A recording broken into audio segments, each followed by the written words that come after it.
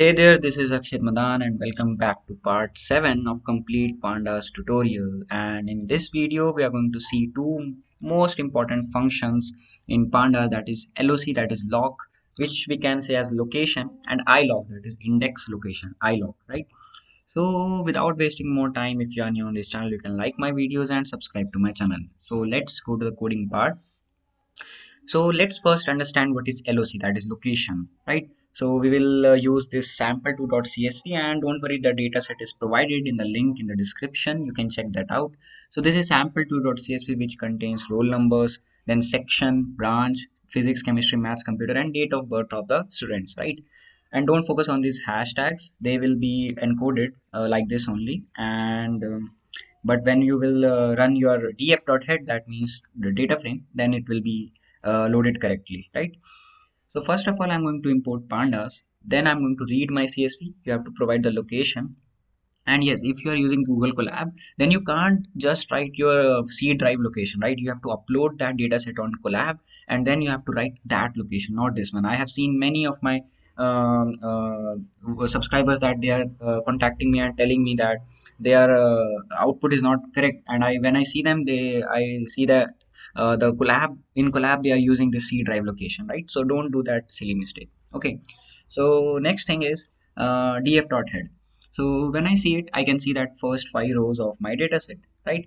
Now I want to see the location at one. Now, what is the difference between LOC and ILOC, right? So these are the two different functions, right? So LOC gives you the location according to your this index, right? So as you can see, I'm using the index column as roll number. I've written this parameter, right? So after reading the CSV and providing the path, I have provided one more parameter, that is index col, right? So this means if you want to change your index with a column in your data set, so I want to replace my index, that is, as you can see, index starts from 0, but now here the index starts from 1. Why? Because I have made my index as my roll number. So now roll number column has become the index, right? So that's why this index is replaced by the roll number, right? So if I run this df.loc1, then it is going to return me the row which is at index 1 according to this roll number. Otherwise, this index 1 is at this, right? Index 1 is not this. Index 1 is this according to a general way of considering index, right? Because I have made my roll number only as my index, then it is going to see this number, right? So 1 is my index now. It doesn't start from 0 now, right? That's why it gives me this row, like first section A section, then branch is CS, then physics marks is 56. So it is going to provide me the data for the row 1 according to this roll number, right? 1. Now in the same way, df.loc5, then it is going to return me this row, right? Because this is index 5 according to loc now, right? Now, if I go further, I can see that I can also provide an array of array of the indexes. So 5, 6, 7, 8. So it is going to provide me all the data about these four roll numbers, right? So 5, 6, 7, and 8.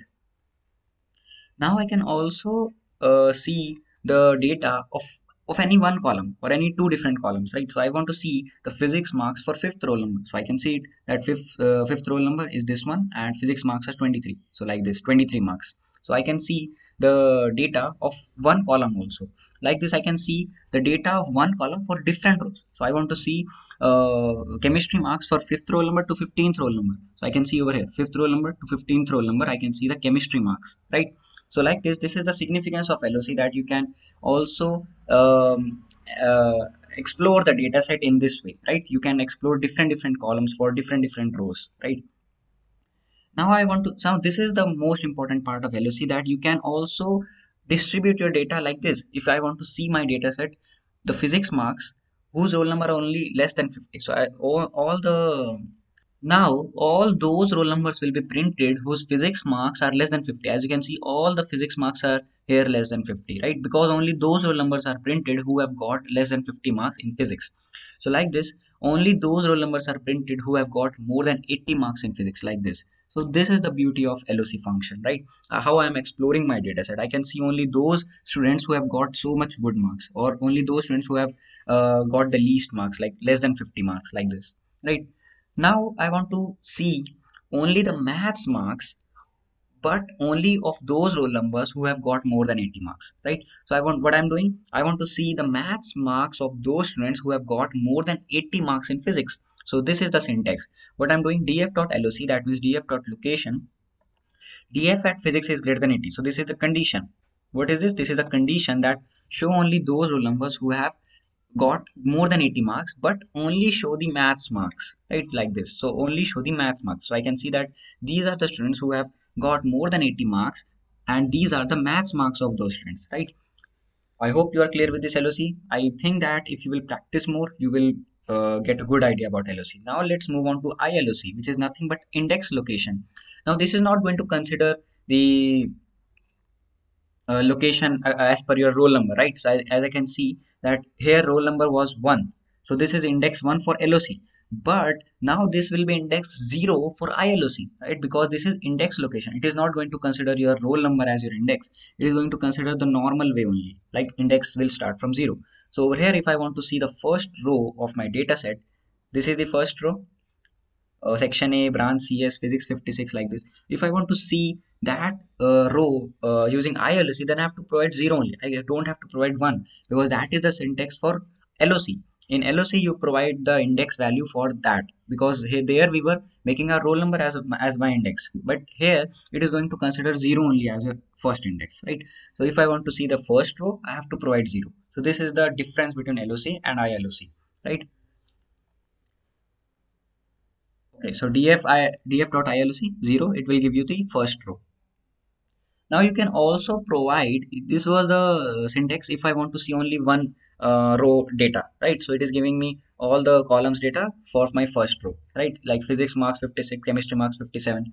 But I can also provide an array of the rows, indexes, right? So what I'm doing, if I provide an array inside array or list inside a list, then you can provide 0, you can provide 1, you can provide 2, like this, right? So if I will run it, then it is not going to show you in this format. It is going to show you all the rows like this. It is going to show you that data frame format only, right? So I can see over here, like it is showing me that part of the data set of only those indexes that I've provided. So 0 index will be this roll number now. 1 index will be this, second index will be third roll number, right? So like this, the general way of indexing, right?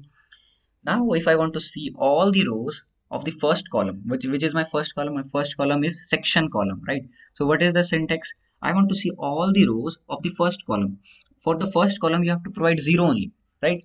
Because columns indexing will also start from 0, right? If I want to see the first column, that is section, I have to start from 0, right? So it is giving me the sections of all the roll numbers, right? So all the rows and only the first column is printed. Now what is this? Print all the rows of the first column, not the first. This is index 1 of the second column. Now which is my second column? My second column is the branch of the student, right? So this is giving me all the rows and the second column, that you can also interpret as the first index column, right? Perfect. Now I hope you are getting clear with what is LOC, what is ILOC, what is index, how you start indexing. I hope you are getting clear. Now what is this? df.ilc 0 to 5. That means 0, 1, 2, 3 and 4. So these are the 5 rows that you have to print, and only the first index column, that means your second column, your branch column, right? So what it will print? It will print the roll number from 1 to 5, because roll number is starting from 1, not 0, but our index starts from 0. So 0, 1, 2, 3, 4 index, and 1, 2, 3, 4, 5 roll number, and the first, or you can say the second column, that is your branch, will be printed for these 5 roll numbers. Now what is this? 0 to 5, that means first 5 roll numbers, but only the 3 columns, from first index column to third index column. So what is my first index column? It is the branch, right? And second index column is physics, third index column is chemistry. Okay, just give me one more idea to you, right? So this is my index, right?